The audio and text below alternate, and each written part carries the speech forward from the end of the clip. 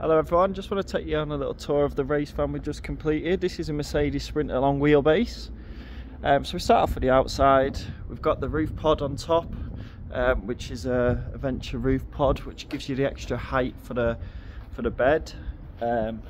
Windows down this side, and we've got a TV aerial, as you can see up there. It's got solar panels on the roof.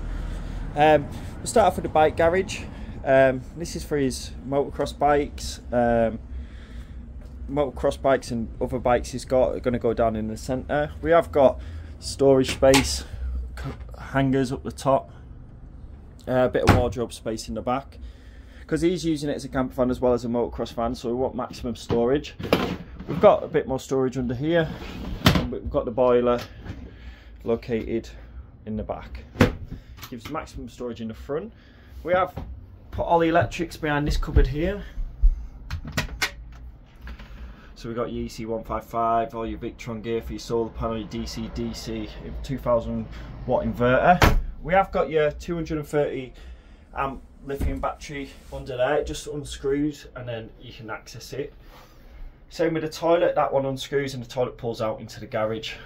More storage space in here, maximum storage, and you've got your fresh water tank above this wheel arch. A little access hole there just so you can get in and clean it when you need to. We have put some lights on the back. I haven't turned the power on, so they're not working at the minute. Lights in the back. So let's have a look inside. So as we come round, we've got the two front seats, what swivel. Let me turn the lights on. So we've got the two front seats, what swivel. That's the main seating area in this. You just wanted two seats, and then the rest you'll see. So we'll start off on this side. We've got overhead lockers, more storage. These come down. Maximum storage. Another little shelf under here. To your sink and your cooker. Double burner hob. And your sink. It has gone for the oven as well, Dometic oven. And we have done more storage under here. And more storage in here. Plenty of storage. Gas stop tops are just a bit further up. Come to this side, we've got the microwave. That's a Campervan microwave, so it doesn't have a plating, so there's no rattles. More storage, all storage. We've done a pop-up table here, give them more counter storage. So he's gone for a telly here, and then we've got the Truma controller for the hot water and the heating here. Some sockets, inverter sockets, USBs, etc. It's also got the maxi air fan above us, and that draws air in and it takes air out. Behind this shutter door, we've got the full shower room.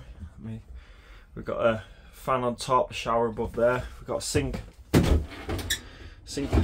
hot water, cold water, toilet, nice big shower room.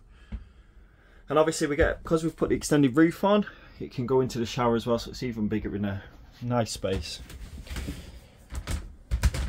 Here we've got the Fretford fridge and fridge freezer, which I'll show you in a minute when I move the ladders.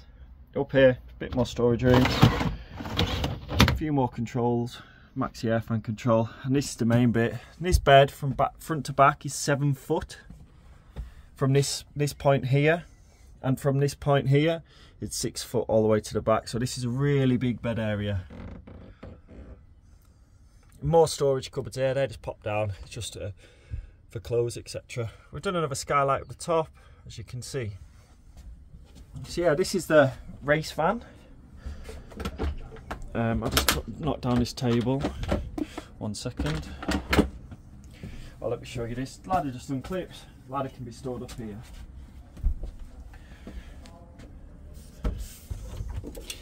Nice big fridge freezer.